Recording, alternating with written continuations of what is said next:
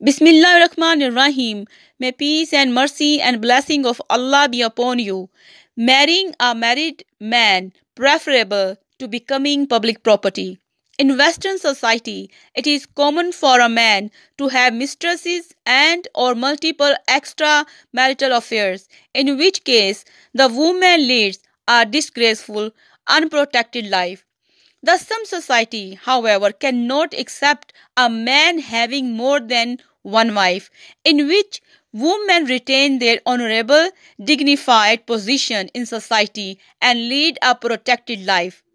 Thus, the only two options before a woman who cannot find a husband is to marry a married man or to become public property. Islam prefers giving women the honorable position by permitting the first option and disallowing the second. Wassalamu alaikum wa rahmatullah.